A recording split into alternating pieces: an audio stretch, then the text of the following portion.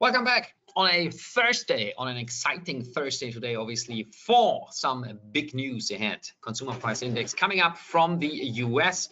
And we are gathering here today for our market moves on MT4 this morning. So welcome back, and welcome back today with potentially a bit more volatility moving ahead. News-wise, we didn't have anything much yesterday, apart from this stuff we already talked about. We had the consumer price index basically out of China, which turned into a rather deflationary environment. And the question is whether this is going to move similarly as well today in the US. The US dollar's volatility likely going to be adjusted in a way, and the volatility might increase somehow. Currently, the dollar strength is mainly fueled by, well, some sort of a rather hawkish momentum from the Federal Reserve, some positive economic momentum, and lesser or kind of lower prices for the entire economic environment compared basically to the Eurozone. However, a few of these things have kind of recently changed slightly. So the hawkish momentum from the central bank is actually believed to fade further. Governor Hawker has basically kind of gone from the rather hawkish towards the dovish kind of field and group within the central bank. So that might actually be seen as a bit of a dovish motivation from the central bank or the FOMC committee, which is actually gathering rather soonish again. Yet market participants expect basically not to face another rate hike in the US, as obviously if numbers would turn lower, we can see that here. We can look at all of these here.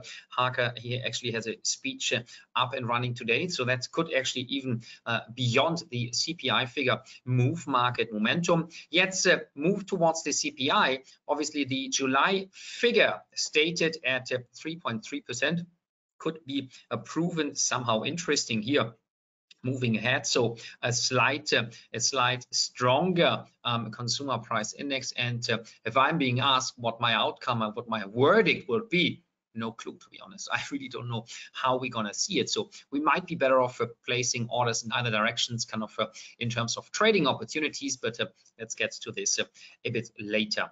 In the end, right now, the idea would be that Americans, in particular companies from the US, are not supposed to invest in China or push markets in China with AI computing, quantum computing, or AI technology, as well as obviously the semiconductor area. And well, the critics and myself potentially included would basically say that this would likely push China towards the Eastern world. So we see a fragmentation globally. We see BRICS, the BRICS countries growing, where actually as well countries like Saudi Arabia are pushing away from the Western world, because if we don't buy their petrol somehow in the next 15 to 20 years anymore, the corporate goal from Saudi Arabia obviously would not be there anymore. Obviously, if they can't sell their commodities which they bring up, then obviously the business model might be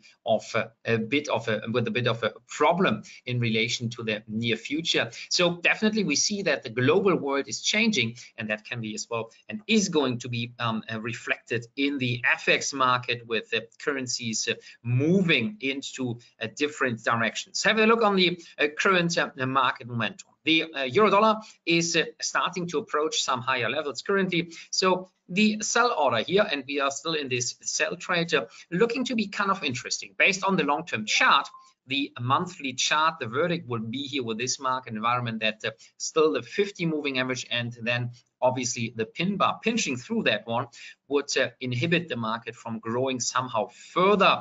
The market's momentum rather bounced to the downside. And what I've taken here is the 21 moving average. My dear colleague Stuart has added this to his charts, and actually it's kind of a valuable tool to find some sort of market momentum when looking on how these markets are proceeding here right now. So the 21 moving average actually, and I know quite a few traders actually on trading desks actually use those ones as well, as they are more of a shorter term value, obviously would currently inhibit the market to potentially rise further. Something we could take into consideration later when the news event is going to come out would be any sort of straddle trading opportunity. So basically expecting the market to break out into either direction. To the upside, we could see the market obviously rising somehow further. To the downside, we have still somehow momentum which we might expect. What needs to happen technically, if we see a slight, as expected, consumer price index, or a stronger, maybe we see a rise in the consumer price index out of a sudden again, this would mean that the Federal Reserve kind of really push forward again with further rate adjustments, which actually in the end could push the markets to the downside. In the end, there could be any sort of surprises as well kicking in later on. So volatility for sure should be expected, and hence obviously trading should be kind of taken with caution, definitely, and urged definitely to really think of position sizes, as the volatility might shake the markets around quite substantially. In any case, euro dollar looking to be currently at least nicely supported, whereas the long-term outlook, as we said, might be back up to the downside at some point. The pound, on the other hand, is actually trading weaker. That's the interesting part here. So selling wise, we might see further opportunities here. And again, the markets can change big time until the news event kicks in. That's still quite a few hours from now, 2:30 p.m. in the afternoon. So based on the current observation, that or those would be levels which could be interesting here to take into consideration for potential trading opportunities. However, again, 21 moving average here kicking in from above as a bit of a resistance area, yet the market has actually rather fallen. So as a sell stop, the pound US dollar currency pair might be more fruitful, because the market obviously after the recent support, right? So we've seen a couple of days ago, last week, the market fell. It was rising again, pushing back to the upside, actually again all the way up towards the next previous support level, now turning it into a resistance area. That's the support area here. That's now turning into resistance area right now. And basically yesterday the market attempted to run back towards testing the new high points, but failed in the end, and signaling some weaker market momentum. And what we can observe for the day right now is that the current candlestick is trying, or has tried,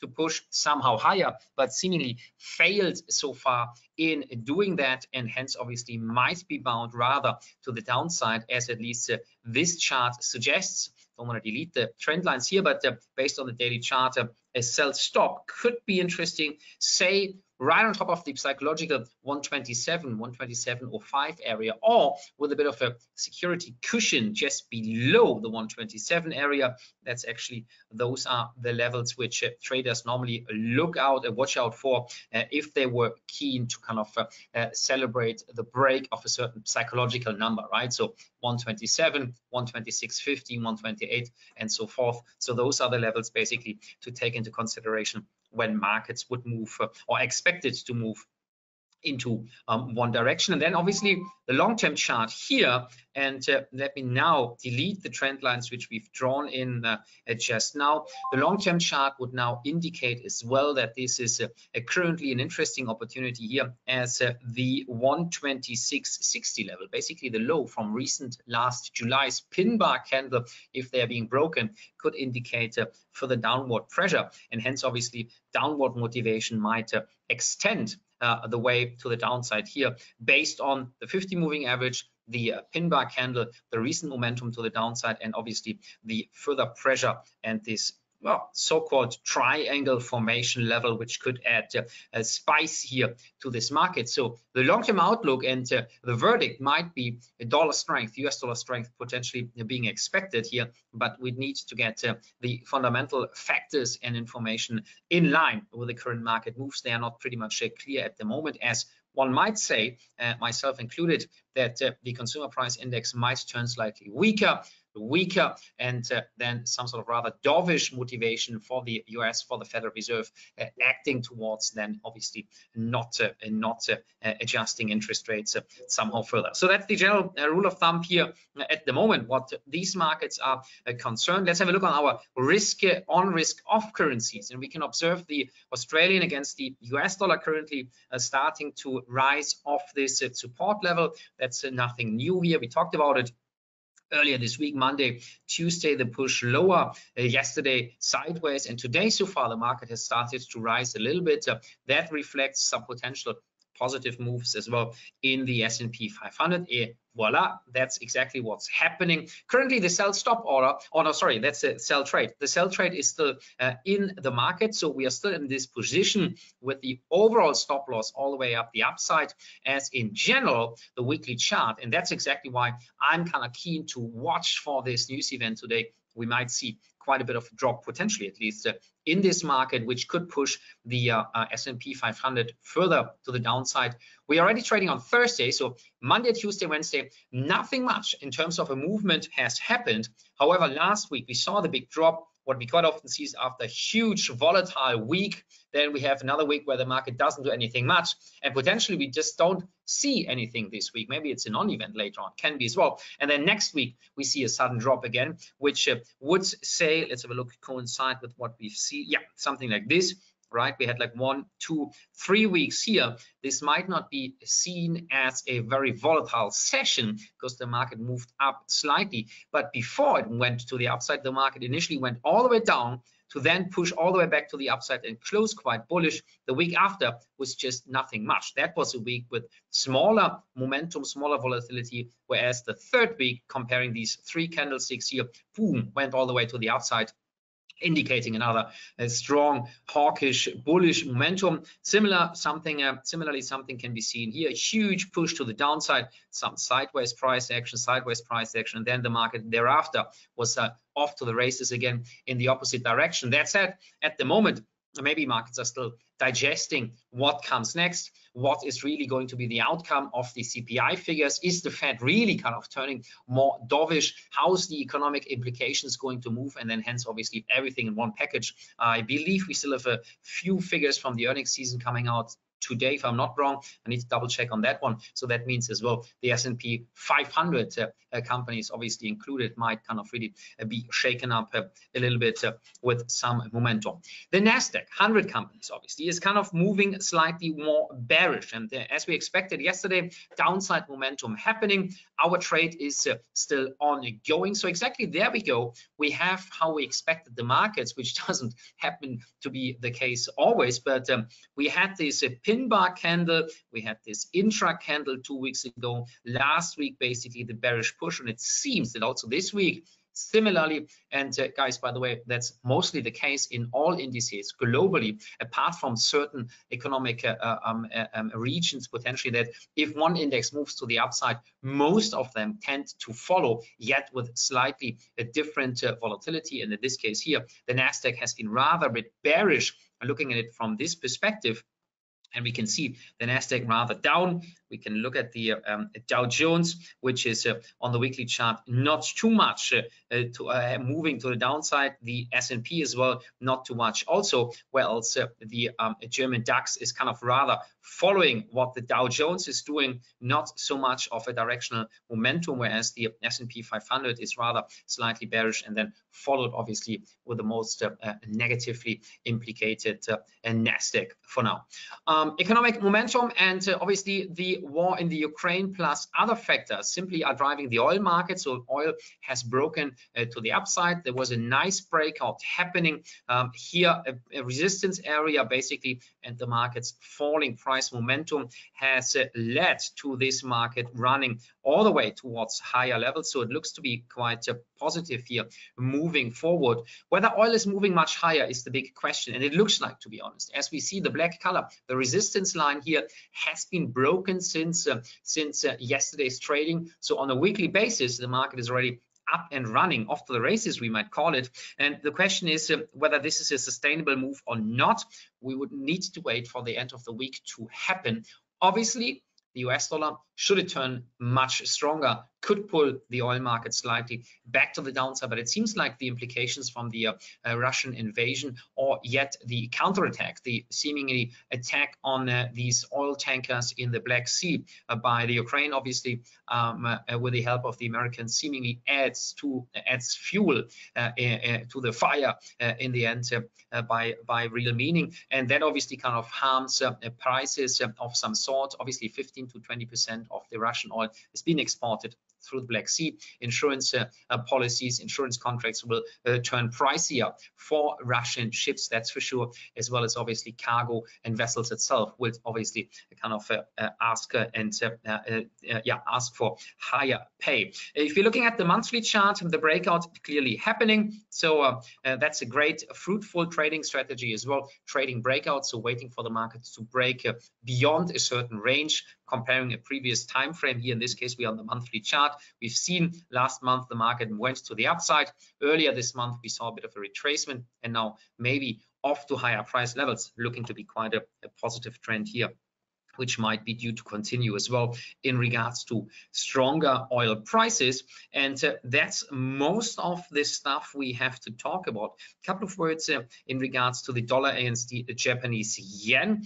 That's kind of starting to perform better, to be honest. So that looks kind of quite good as well. Whether this is going to be an interesting trading opportunity later can be the question. Well, if we see some sort of momentum in the US dollar, this could certainly help. If we see a slightly stronger dollar, this could kind of be an emphasized momentum of this market, because the bottom line is that the Japanese yen seems to be quite weak, and that's the key factor here in this market. Pound Japanese yen looking to break out. We have our buy stop order in the market, and we have the euro against the Japanese yen. And by the way, this order has been triggered at the moment, not too much to be expected, but after again this sideways price action, more or less, if we're looking at these recent candles and the recent support resistance areas, there is potentially more momentum to be expected. As we said, we had a strong week, we had a retracement, and basically it's not that the market didn't go anywhere, but after this retracement and slash sideways pattern here, this month here in August could kind of really start to emphasize the moves again back to the upside. And what goes down must come up, and what comes up must go down at some point. At least that's at least how we can observe when looking at equities like Apple, in part as well Microsoft, for example. But here with the euro against the Japanese yen, some further potentially being expected. Next level 162, and subsequently the 166 could be a fruitful trading operation here, looking at the market at least to rise somehow further. Guys, that's my take so far. For the time being, there's no questions from you guys. The usual gang, plus a few new faces have been kicked in here. Arnes, you're back as well. Great to see you. Gerhard as well. Some Germans as well in the group. Michael, Ni Hao Ma, welcome back as well from Malaysia. So guys, please just tune in later on. My dear colleague Marius and myself, we're going to trade live the CPI figures. I'm looking forward. So we'll examine potential breakout trades, which is actually one of the fruitful trading strategies, breakouts to the up and to the downside. And my colleague Marius, he's going to look for retracement. So if we see certain levels being tested over and over again, we might get insightful trading opportunities here throughout the trading day. That's it from my side so far. See you guys later. Take care, everyone. Bye bye.